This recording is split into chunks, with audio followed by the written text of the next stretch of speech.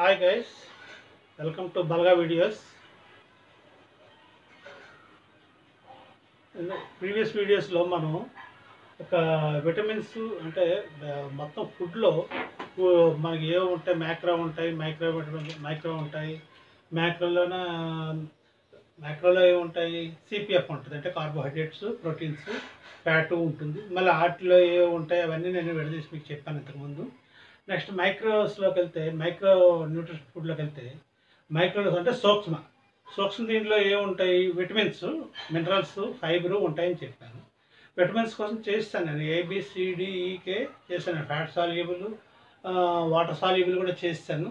తర్వాత మినరల్స్ చేయాలి. తర్వాత విటమిన్స్లోన బి విటమిన్స్ ఉన్నాయి, బి గ్రూప్. ఈ బి గ్రూప్ అంటే బి గ్రూప్ని బి కాంప్లెక్స్ అంటారు. మొత్తం బి గ్రూప్లో 13 ఉన్నాయి విటమిన్స్, 13 ఉన్నాయి. ఇందులో మనకి ఎసెన్షియల్ 8. మనకి ఎసెన్షియల్ 8.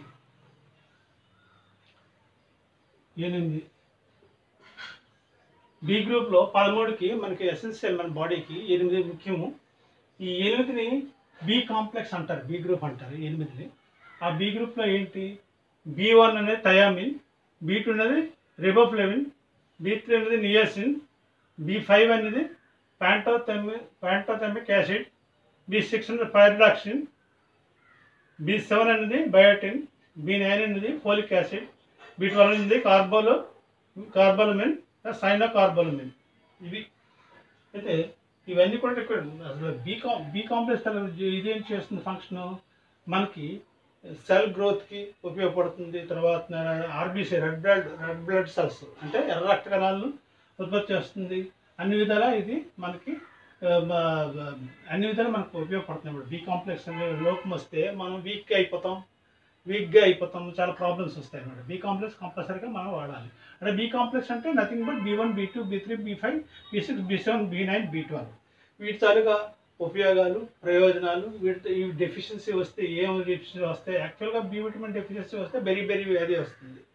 కాకపోతే ఈ యొక్క ఒక్కొక్కటి B1కి deficiency, B2కి, B3కి, B5, B6, B7, B9, B12 ఈ లోపం వస్తే 20 డిసీజులు వస్తాయి.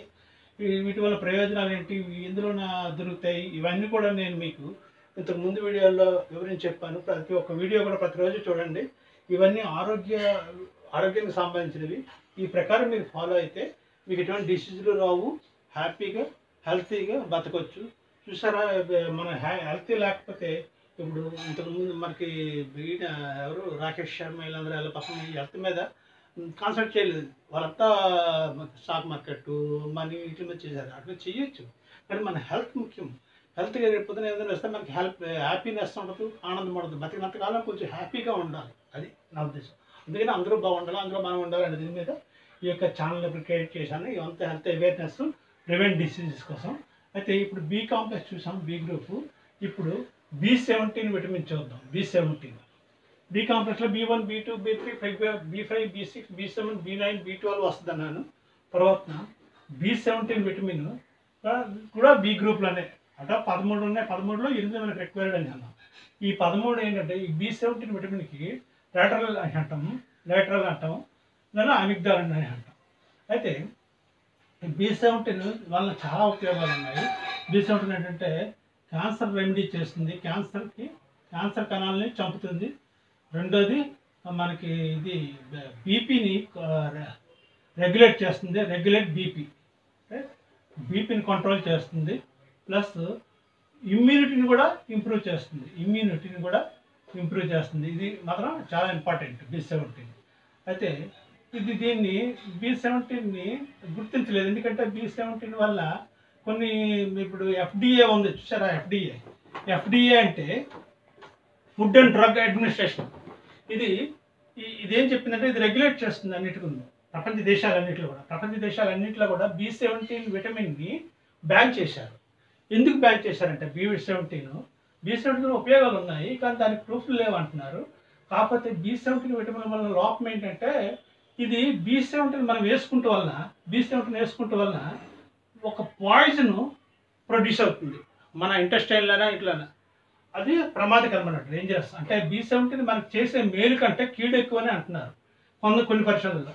కానీ మేలే ఎక్కువ అని కొన్ని పరిశోధనలు అంటున్నారు. దానికోసం నేను మళ్ళీ వివరించి మీకు అన్ని నేను పరిశోధన చేసి రీసెర్చ్ చేసి నేను మీకు చెప్తాను. కాకపోతే B17 ఇది ఏంటంటే B17లో ఈ యొక్క FDA చెప్పిందంటే B17 మనకి లోపల ఏంటంటే దీనివల్ల పాయిజన్ తయారవుతుంది అంటున్నారు. ఏం పాయిజన్ అది? దాని పేరే సైనైడ్. సైనైడ్ అని మీరు వినే ఉంటారు. ఈ సైనైడ్ ఏంటంటే దీనివల్ల ఉపయోగము ఉంది, కానీ ఎక్కువ చేయకూడదు. సైనైడ్ ఇది ఎక్కువ, అదే ఇది విటమిన్ సి ఎక్కువైనా ఇలా వస్తుంది. సైనైడ్ మన ప్రొడ్యూస్ అవుతుంది లోపల మనకి. అలాగే ఈ యొక్క B17 ఏంటంటాయి? పళ్ళల్లోని పిక్కలు అంటే ఫ్రూట్ పిట్స్, తర్వాత కొన్ని నట్స్ యొక్క పీల్స్. అంటే నేను ఒక సామెత చెప్తాను చూడండి. యాపిల్ పండులోన ఉన్న పిక్క కానీ, తర్వాత బాదం పిక్క మీద ఉన్న తొక్క కానీ తినకూడదు, అది విషయంతో సమానము అని అంటారు చాలామంది. అందుకే నానబెట్టుకుని తొక్క తీయాలంటారు. బాదంకి యాపిల్ పండు తిన్నప్పుడు పిక్క తీయాలి అంటారు. సో ఆ పిక్కలోన, యాపిల్ పండులో ఉన్న పిక్కలోన ఈ యొక్క బాదం పిక్క మీద ఉన్న తొక్క మీద ఏముంటుందంటే ఈ సెనైడే ఉంటుంది. అయితే సెనైడ్ పాయిజన్ అయినప్పుడు మరి B17 అంటే గుర్తించారంటే మీరు మెడిసిన్లో చాలామంది వాడుతున్నారు. FDA రద్దు చేసినప్పటికీ, బ్యాన్ చేసినప్పటికీ మెడిసిన్స్లో వాడుతున్నారు. కానీ విటమిన్గా దీనికి గుర్తింపు లేదు. విటమిన్ తాలూకు యాక్టివిటీస్ చేయట్లేదని. కాకపోతే B17 వల్ల లాభాలు ఉన్నాయి, నష్టాలు ఉన్నాయి. అయితే ఈ సైనైడ్ అనేది మనం అంటున్నారు ఏంటి, కణాలను చంపుతుంది, ఇది పాయిజనస్ అంటున్నారు. దీనివల్ల హెడ్ఏక్ వస్తుంది, లేకపోతే ఇవి వస్తుంది, మనకి కొంచెం వీక్నెస్ ఇవన్నీ వస్తాయండి. కరెక్టే. ఇప్పుడు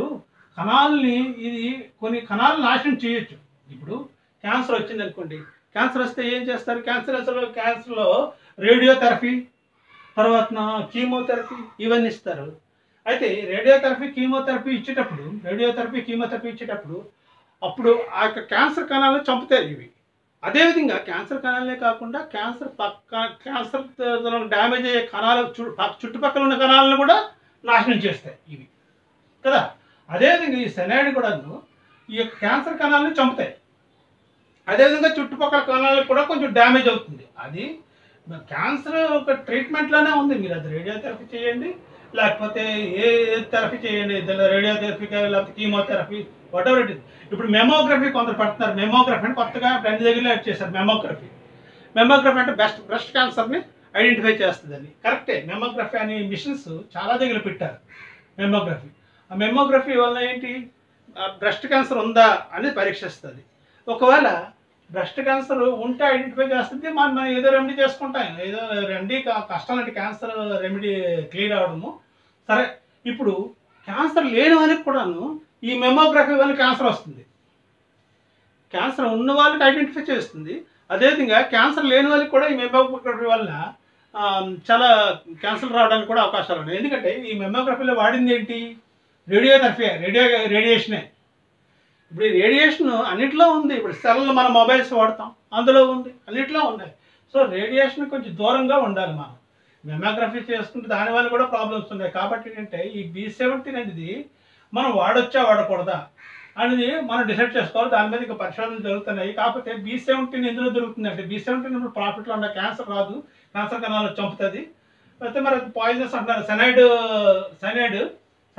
వద్దని. సైనైడ్ అంతా పాయిజన్. అది విటమిన్ సి ఎక్కువ తీసుకున్నా అలాగ అవుతుంది. ఇప్పుడు ఇవి ఎందులోనే ఉన్నాయి యాక్చువల్గా. ఇప్పుడు ఇవేంటి బిట్టర్ ఆప్రికాట్ సీడ్స్లో ఉన్నాయి. ఆప్రికాట్ సీడ్స్లో దొరుకుతుంది B17. తర్వాత బాదాంలో దొరుకుతాయి. కొన్ని నట్స్లోన, కొన్ని సీడ్స్లో కూడా దొరుకుతాయి. ఇది ఉంటుంది. అయితే దీంట్లో ఉన్నటువంటి దీన్ని ఏమంటారు, లేటరల్ అంటారు. దీంట్లోనే అమిగ్దాల్ ఉంది. దీన్ని సర్టన్గా గుర్తించలేదు. కాకపోతే ఈ లేటరల్ అమిగ్దాల్ అనేది ఇప్పుడు ఎందులో ఉపయోగిస్తున్నారు, జనరల్గా మెడిసిన్స్లో ఉపయోగించుకోవచ్చు. కాకపోతే ఇది డైరెక్ట్గా వాడకూడదు. ఇప్పుడు ఇంకో మాట చెప్తున్నాను మీకు. ఎప్పుడు కూడాను ఈ యొక్క మెడిసిన్, ఈ యొక్క B17 తరగతి మెడిసిన్ కొత్తగా మనకు సప్లిమెంట్స్ దొరుకుతున్నాయి బయట, లేటరల్ అని. ఇవి వాడారనుకోండి, వాడండి.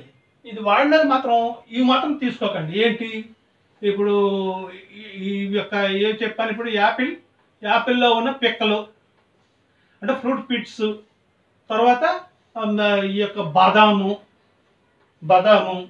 తర్వాత ఇక రా ఆల్మండ్స్ అనమాట, రా ఆల్మండ్స్, క్యారెట్స్ తర్వాత beans, sprouts, flax seeds, such a type of wave కూడాను మనం వాడకూడదు. ఎప్పుడు ఇందులో ఎందుకంటే వాడకూడదు, అందులో B17 ఉంది.